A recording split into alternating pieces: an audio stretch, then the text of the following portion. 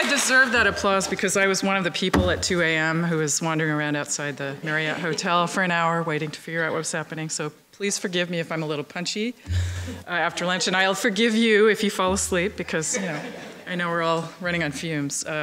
But I do appreciate this opportunity to speak to you, and it's great to see so many old friends here. So thank you for inviting me to present today, and I'm hoping to talk about a slightly different angle of this issue, which we're here to discuss, which is about collective action, and in particular, scholarly publishing and journal publishing, and kind of some of the things that are happening there that we need to be paying attention to and hopefully collectively acting on. So with that, I will just, you know, in the obligatory way say that I also was very inspired by Dan Hazen and worked with him for many years here. And a lot of the things that we've been talking about, I think they're not solved problems, but we've made a lot of progress on them over years, like collection building, you know, CRL is here, and these are things that we do understand pretty well. Another thing that Dan talked about was our collective advocacy, and this is the obligatory quote from him, that libraries must actively engage in reformulating information flows and scholarly communication in order to protect future research and learning. He went on, however, to note that we're not very good at that. We do it very well in focused efforts at small scale, and then it gets harder as the problem gets bigger and the community gets more diverse around it. So he talks about how universities and libraries must devise models for governance that ensure local accountability and cooperative activities, which is really what we're here to talk about today. So I want to talk about a particularly interesting shift that's going on in scholarly journal publishing, and pose to you the question that we really may need to think differently about collective action in this context. So what we have, I'm going to be talking about a project that we did at the University of California with some other partners, many of whom are represented here. And what motivated that project was this observation that the way North America and Europe and much of the rest of the world are approaching open access to the journal literature is pretty different. I mean, in particular, North America has focused so far on open access of the green variety, where we have institutional repositories like DASH.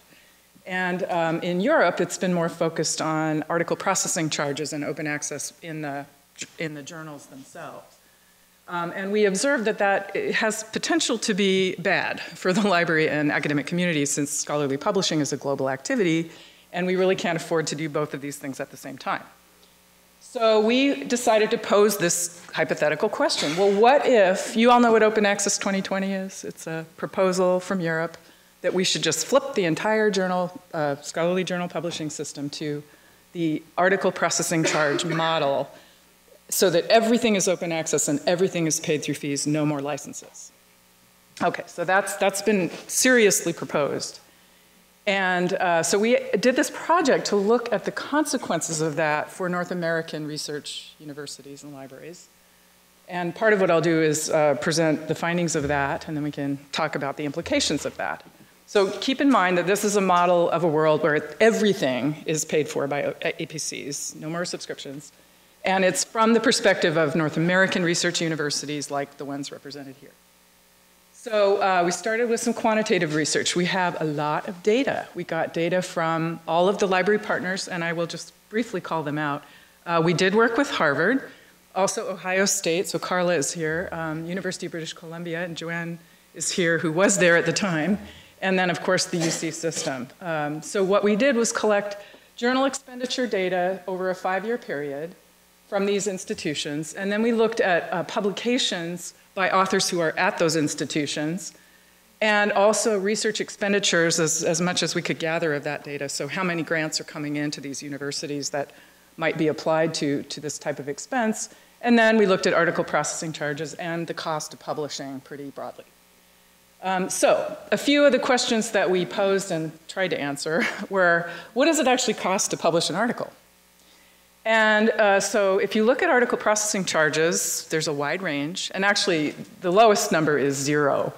There are plenty of scholarly journals today that don't charge any fees at all. This is the platinum publishing model. But typically, they're in the range of $5,000 to $4,000. That's a pretty big range.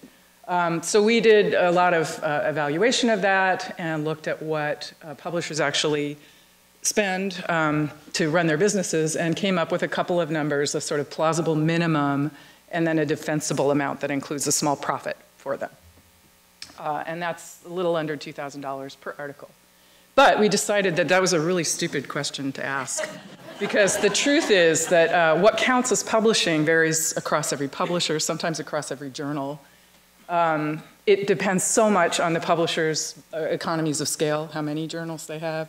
And most importantly, there are all these fixed effects that publishers have, like, are they based in downtown London, where the rents are rather high? So it turns out that you can't really answer this question because there are so many variables to it. So we moved on. What will APCs cost in the future?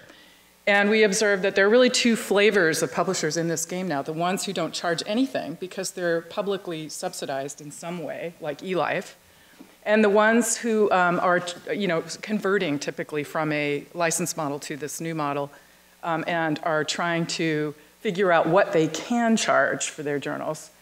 And we noticed that there's a very strong, not surprisingly, a strong positive correlation between the so-called quality of the journal, i.e. something like its impact factor, and what the APCs are for those journals. So publishers are noticing this connection between what they can charge and what the perceived value of that journal is. So we did a ton of regression analysis and came up with a formula to estimate what a publisher will charge as their APC for any given journal based on its source normalized impact number. Basically, it's like a discipline-sensitive impact factor. So, and you can argue with this. This is not science, really. It's just looking at the data we have available and making a guess at how publishers are going to determine prices in the future. So what we figured out is that a baseline journal like PLOS One will charge approximately $1,856 per article, and guess what? That's pretty much exactly what they charge. So based on that formula, we can now ask the question, well, what will it cost you to pay for every article that your authors have published in a given year, okay? So that's what we did, and we looked at budgets of libraries. So here's an example from my institution. My journal budget is approximately $4 million. My authors in the sample year published almost, a little over 3,500 papers, the majority of which were associated with grants, but quite a few were not. And if I estimate what the APCs would have been for those articles and what those add up to, it's quite a bit more than my library budget. It's 7.5 million as opposed to 4. Okay, and if you look, though, at those fees that would not have been covered by grant funds, okay, then the number is considerably lower. It's 2.2, which is half my current budget. So that shows you right there that there's this big question mark about whether in this new world it would all come from the library budget or would it come from a variety of sources, including grant funds, which is how authors are paying these fees today, typically. Okay, so what we can see is that clearly in this new world, there would be huge winners and losers in the financial sense. The losers are down there in the red, and they're institutions like Harvard and Yale and Cornell and mine, where we're very research intensive. So we publish a lot, and we pay about the same as most other research libraries in the country.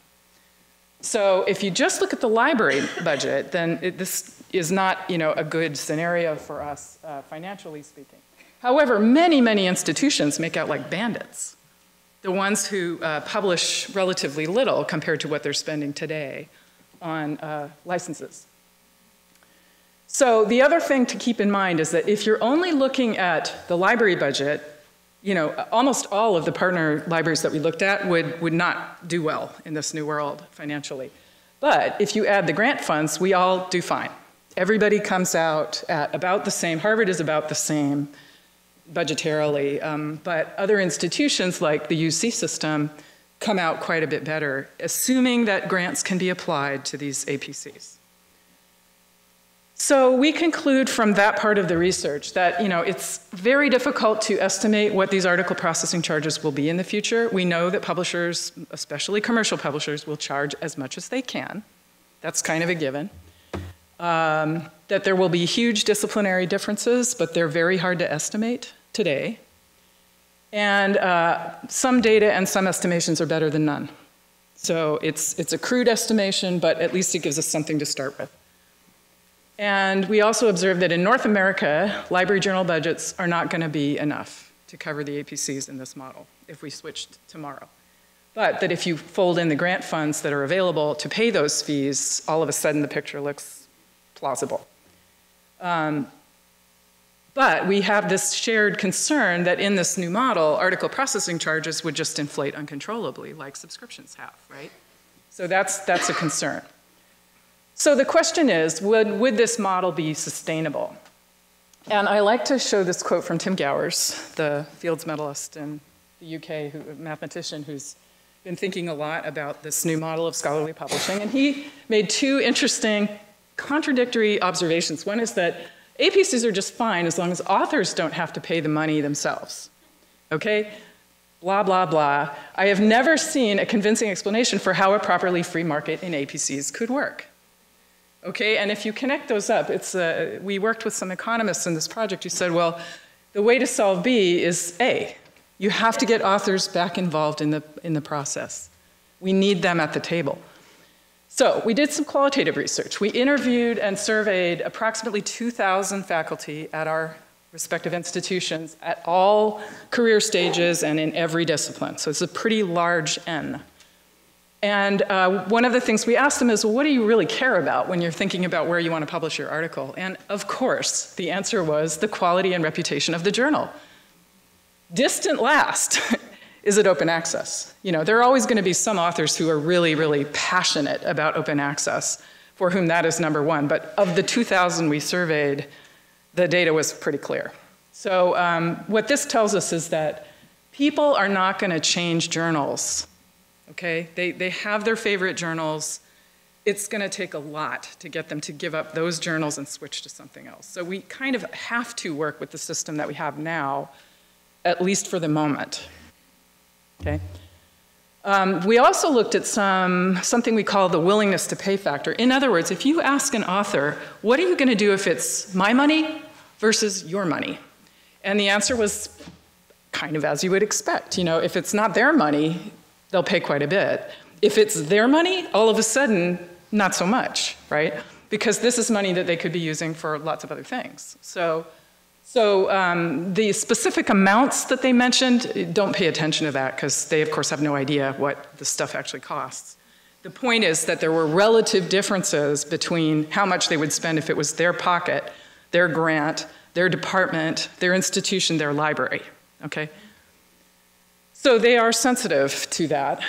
So the economist in our team said, okay, well, I'm a market economist. I'm going to assert that if authors had to make this decision themselves, they would suddenly start acting like shoppers and actually drive costs down.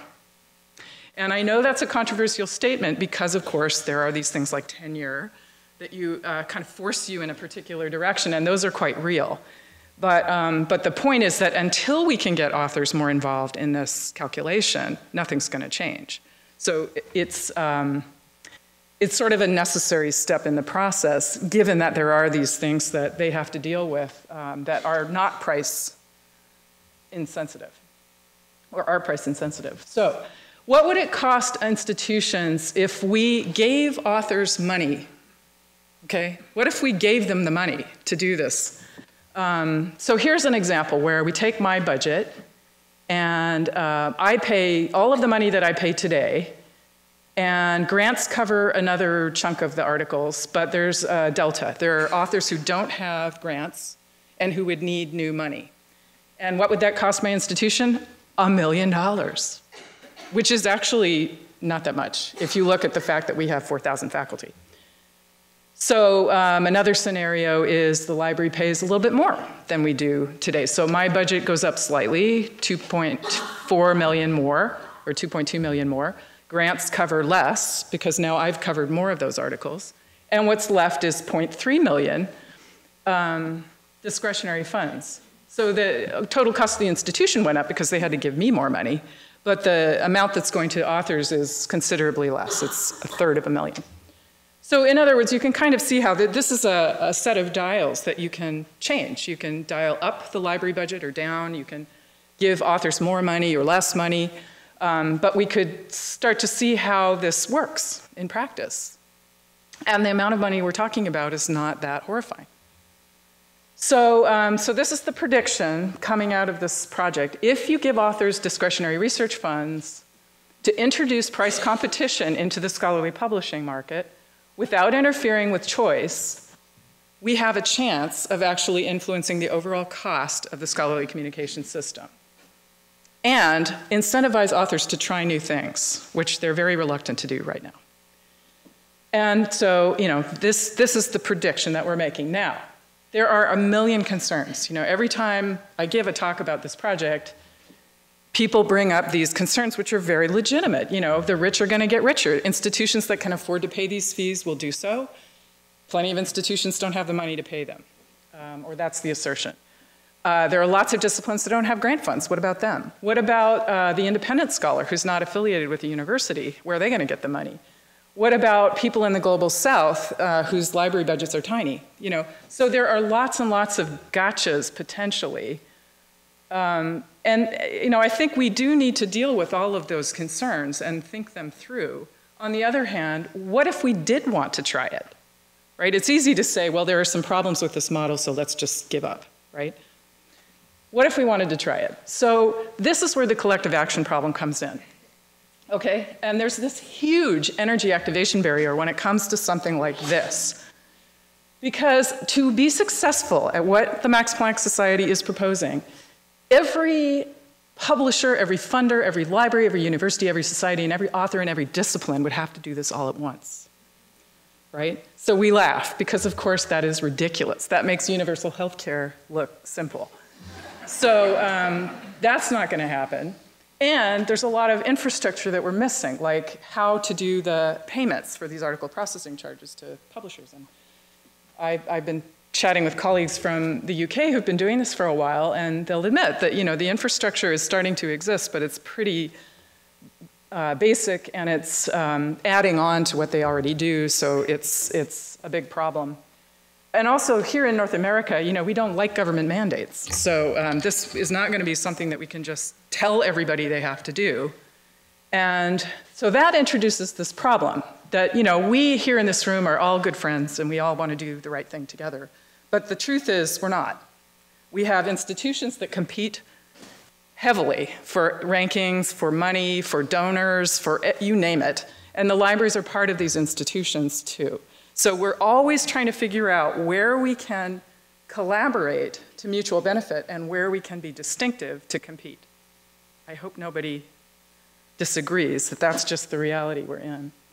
And so, the truth is that we need to get better at what I call, or what the world calls, co-opetition. And industry does this all the time, right? Where you figure out places where there's really no competitive advantage to being different, so we can work together to solve the problem and all claim credit.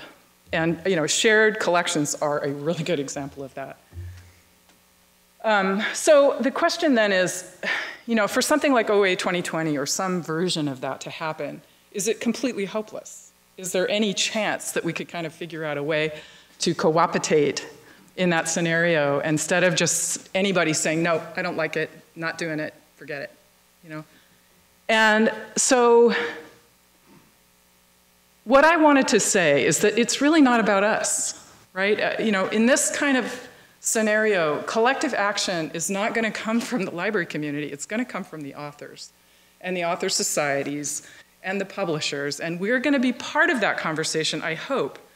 But, APCs are happening. Journals are switching to this model. And they're convincing more and more authors to do this. And, we can either be part of that conversation or we can say, well, we don't like that model, and just go off and do our own thing.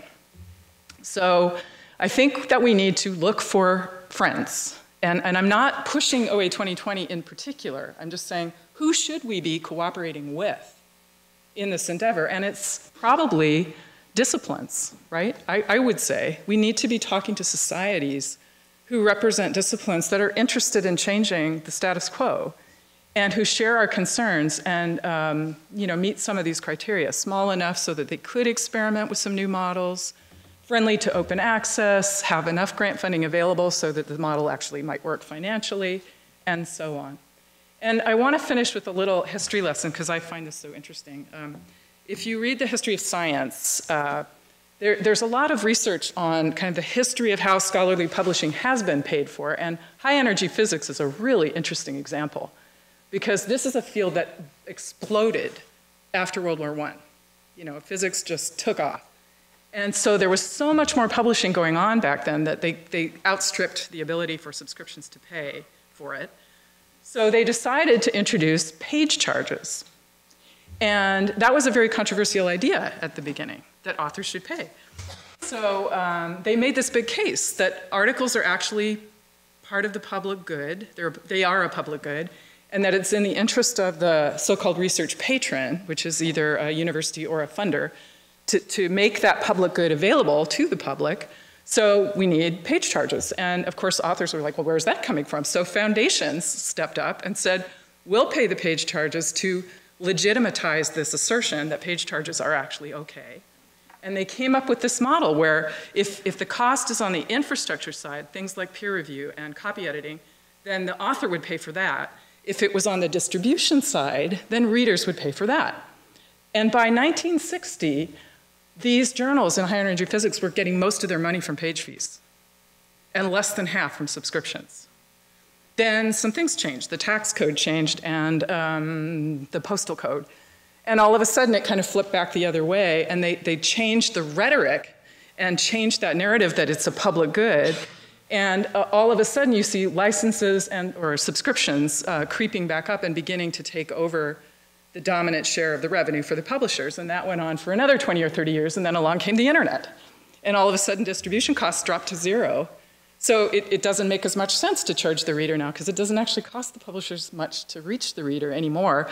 Their costs are on the infrastructure side now. So I think my message in telling you this story is that this debate that we're having right now is not new. We've been going around in circles on this issue, at least in some disciplines, for many, many decades. And that it is a valid kind of trade-off between this public good argument and the value to readers in getting access to this stuff. And this is just one example, but I think if you look at this, then you do say, well, okay, yes, it is possible. It is possible for us to shift to a different model of publishing and paying for that, because we've done it before.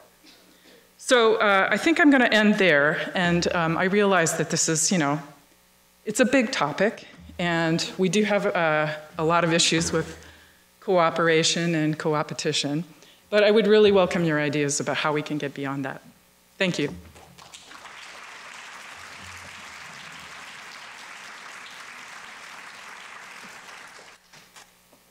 Peter. Oh, I'll go sit down.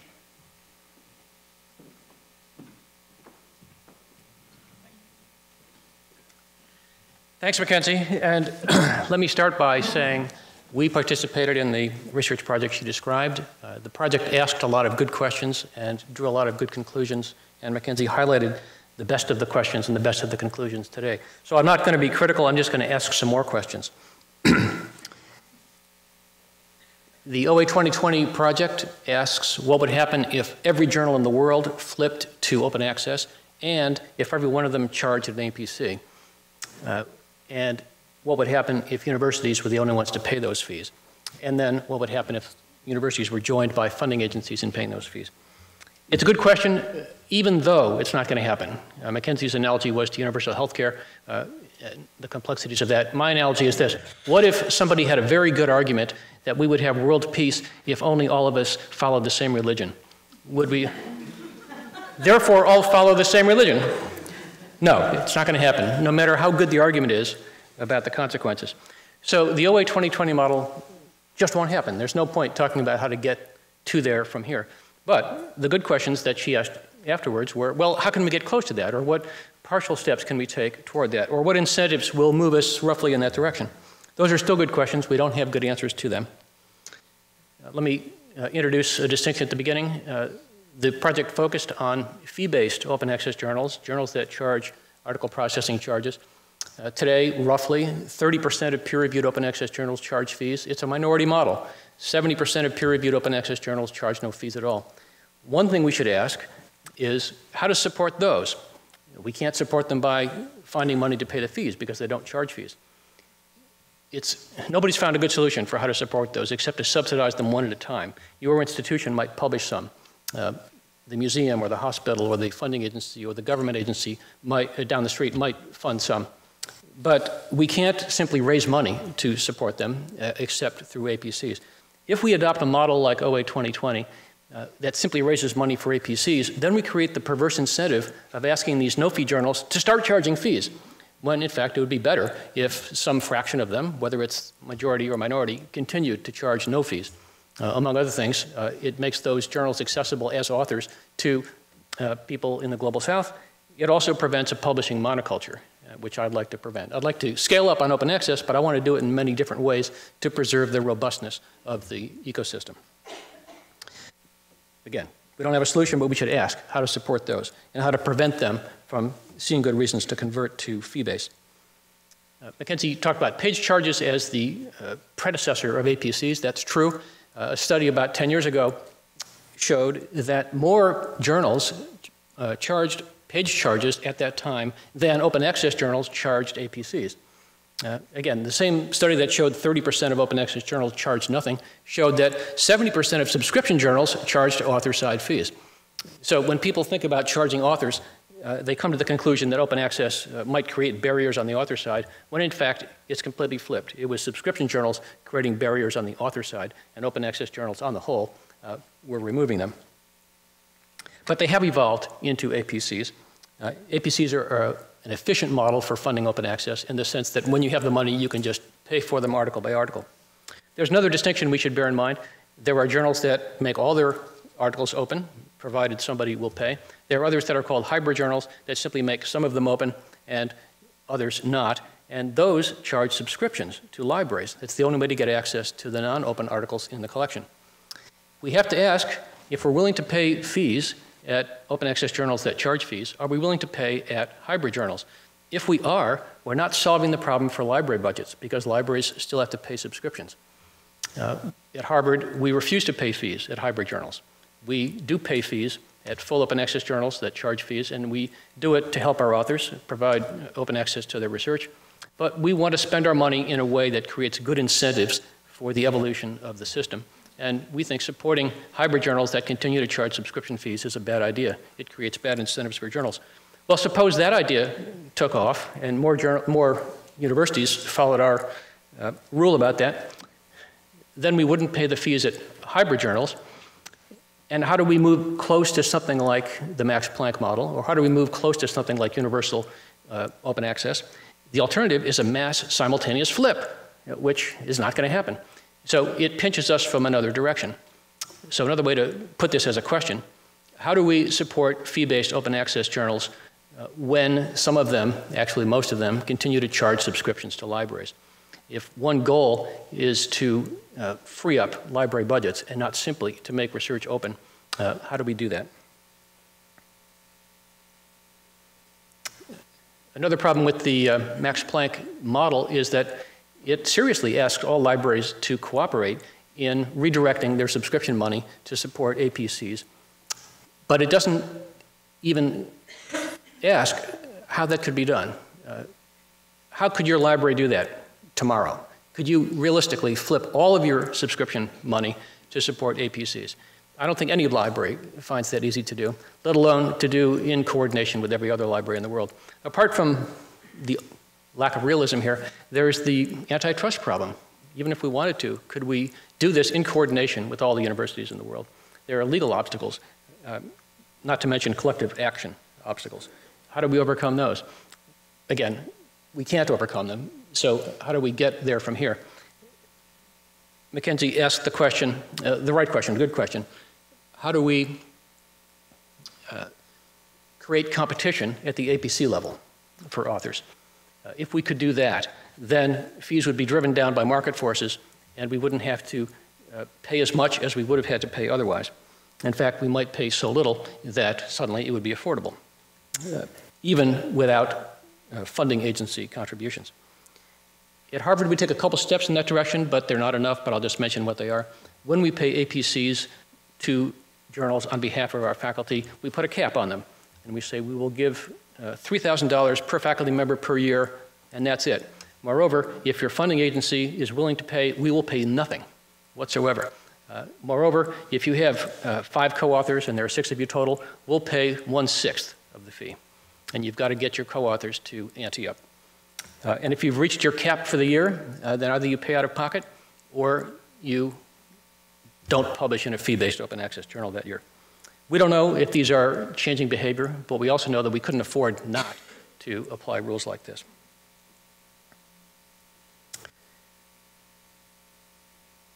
Finally, let me just point out or underline one conclusion that MacKenzie drew. Universities that are high output, like ours, could not afford to pay APCs for all the articles published by all of its faculty if we didn't get supplementary funding from funding agencies. But if we did get that supplementary funding, then we could afford it, and there'd be no problem. So the conclusion should not be the pessimistic one, that we couldn't afford to pay for open access for all of our output. The conclusion is that we couldn't do it alone. And today, according to the last study I saw, roughly 60% of APCs are paid by funding agencies. That's a huge amount. That subsidy is not going to go away because funding agencies see their own reasons to pay these APCs. So whenever we model the future, we should model funding agency contributions together with university contributions. And under MacKenzie's study, that turns out to be affordable even for the highest output universities. That's promising, that's optimistic. We just have to solve the other problems about creating author incentives. So with that, maybe I should turn it over to everybody else for questions.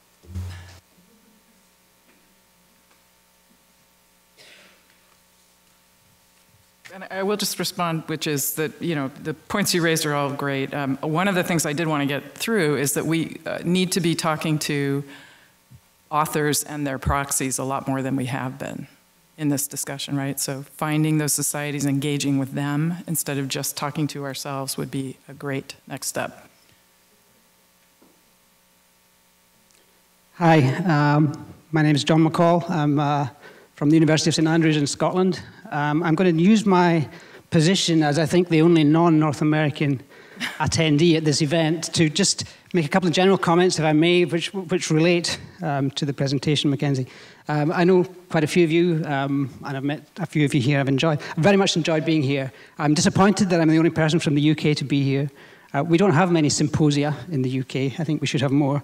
And we don't have many people like Dan Hazen, whom I never met, sadly. I would love to have met the person who wrote about our profession, that it is a vocation of broad cultural consequence. And I'm sorry I didn't meet him, and I never met Ross Atkinson. But these two people nonetheless have impinged on my consciousness and some of my colleagues in the UK. So I'm sorry that in response to Sarah's invitation, which was made to RL UK, I'm the only one who responded. I am currently the chair of RL UK, which is the president, really, for the next few months. I wanted really to go to the issue of radical scatter that we raised yesterday. And I should say I very much enjoyed the presentation. And what I would say, MacKenzie, is that the UK is not nearly as gold as we were. We've kind of moved away from Finch quite a lot. We're moving towards the next ref, which is making us more green. And so the libraries are taking a bit more control there. I think one of the issues for us is that in the UK, what's happening in open access has been driven not really by libraries at all. Not since the early days of open access have the libraries really featured. The driver is now the funding councils and the research councils. And I'm interested that you think that perhaps the answer to the problem that you outlined is for the disciplines to take responsibility. And again, the libraries don't really seem to have any power. With radical scatter, I sadly wasn't at John Wilkins' presentation at JISC CNI that was mentioned yesterday. I wish I had been. But I do think we suffer from radical scatter. I do think it is a problem. I do think we need to find ways to integrate more internationally and to take cooperative, collective action as a library community. I think the library community needs to find its voice. And I do think in the US you've done a lot in terms of elements of collaborative infrastructure that the rest of the world should leverage more. I mean, we all know about WorldCat and we all tend to use it. But HATI, why does the UK not use HATI? I should be able to answer that question, and I can't, and I think it's a great shame. I think we've got other issues like e-journal preservation, where international solutions are needed. I don't think we can solve all our problems with international cooperation. I think this is an issue of scalarity that OCLC has talked about. But I think we need a forum where we can discuss those issues that can be tackled internationally. And so I just wanted quickly to mention something that many of you probably haven't heard about yet, but you know, it'd be nice if you did or if you could at some point. At the RL UK conference last year, we invited the five research library associations from across the world to join us for a day and a half of discussion and talk. So we sent an invitation to Larry Afford at ARL, to Martha Whitehead at Carl, to Margie Janty at Call in Australia, and to Christina, I've forgotten her surname, it's Finnish, from Liber. So we had 5 research library associations. We had a very productive couple of days, and the outcome of that was a new organization that is now called IARLA. Lorcan Dempsey tells me IARLA is a boy's name in Irish. We didn't know that. But IARLA stands for International Alliance of Research Library Associations. It's only been in existence for a few months. We've had a few meetings. We're talking about what we might do internationally as a research library grouping. We're talking about library voice internationally. We're talking about clout. We're talking about possibly down the line governance. But certainly at the moment, it's just a forum. And so far, the participants have been the executive directors, sometimes the executive directors and presidents, sometimes deputy presidents. We have terms of reference. We're looking at openness. We're looking at trusted research environments, at identifying priorities for international research library attention via member governance structures, commissioning evidence-based research, brokering international partnerships to find, at-scale, international solutions. We're very lightweight at the moment. We have no staff. We're relying on a bit of effort from the executive teams, particularly of RL UK and ARL. I think we need a bit more substance. But I just wanted to say for all of you, and I know many of you will be in ARL or CARL institutions, IARLA does exist. It's something you might want to think about when we start to think about where we might begin to find a forum to discuss some of these issues. So thank you.